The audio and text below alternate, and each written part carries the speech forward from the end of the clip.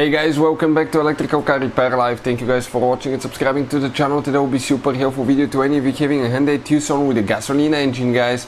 And it doesn't matter what year, generation or engine you have, as long as it's gasoline engine. And if you have engine oil in the spark plugs, we'll explain what can cause that and how to fix it, because it can cause misfires that can actually lead to your engine dying, and you can get in a really dangerous situation. Why we're making that video because many of you requested in the comment section below. So let's go ahead and explain what can cause engine oil in the spark plug holes.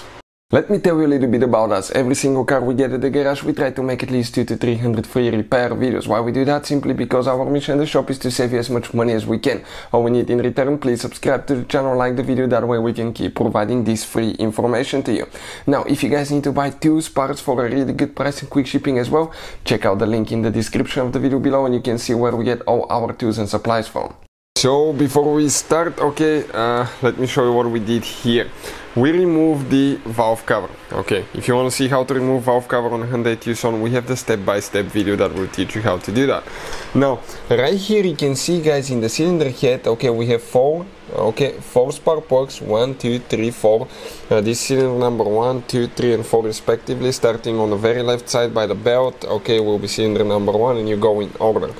Let's say you remove your spark plug or ignition coil, and that hole right here of the spark plugs is full of engine oil. That is actually something really normal that you can expect to see on an older engine, but it needs to be fixed as soon as possible, because you can actually lose power, the engine can die from misfires, and you can get in an accident. Now, what causes that? It's usually only one thing, guys, and this is failing valve cover gasket. Why? Because the valve cover gasket back in the day, it used to be just the outside part of the gasket, right here, because the spark plug used to be kind of like in an angle. But now the spark plugs on the dual overhead cam, you have two camshafts are right in the middle of the engine. So we have a spark plug part of the valve cover gasket, right here. That's valve cover gasket as well, but it's for the spark plugs. On some models you may have the two where they're separated and they come in two different pieces, or on some they're just one piece with the valve cover gasket.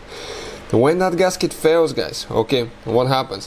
When it fails, it will start dripping engine oil in the spark plug wells, which will make the spark plug wet on top, and the communication between the ignition coil and the spark plug will be compromised and you can get misfire.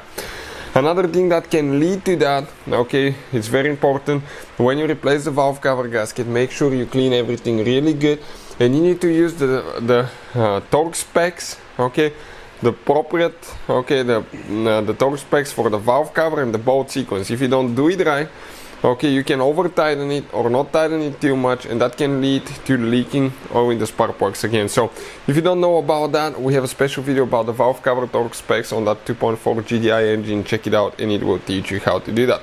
Hopefully the video will be helpful. Thank you for watching and see you guys next time.